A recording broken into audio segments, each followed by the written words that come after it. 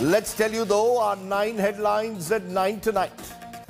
The Maharashtra government versus the ex-Mumbai top cop fight reaches the Supreme Court. Parambir Singh now seeks a probe against Home Minister Anil Deshmukh, opposes his ouster as Mumbai police chief, says it was arbitrary. Biggest ever COVID surge in Maharashtra. State records over 30,000 cases in a single day. Mumbai alone accounts for close to 4,000 cases.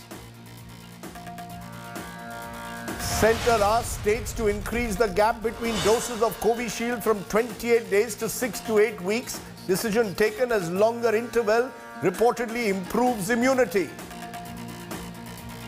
The Lok Sabha passes the National Capital Amendment Bill which grants the Lieutenant Governor of Delhi more powers. Chief Minister Kejriwal calls it an insult to the voters of Delhi. On the campaign trail, Priyanka Gandhi Vadra speaks exclusively to India Today. Says, don't write off the Congress, adds Gandhi family is irrelevant. Congress is an idea. It's an India Today exclusive.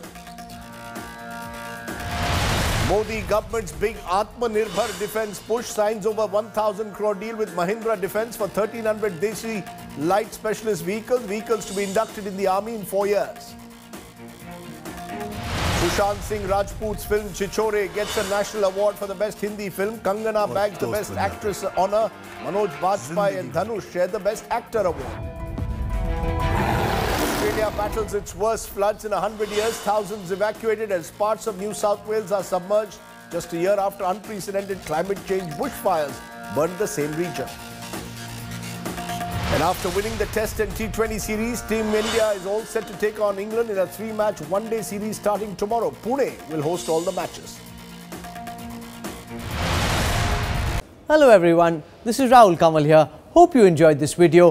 For the latest news and analysis, like and subscribe the India Today YouTube channel and don't forget to press the bell icon to stay updated.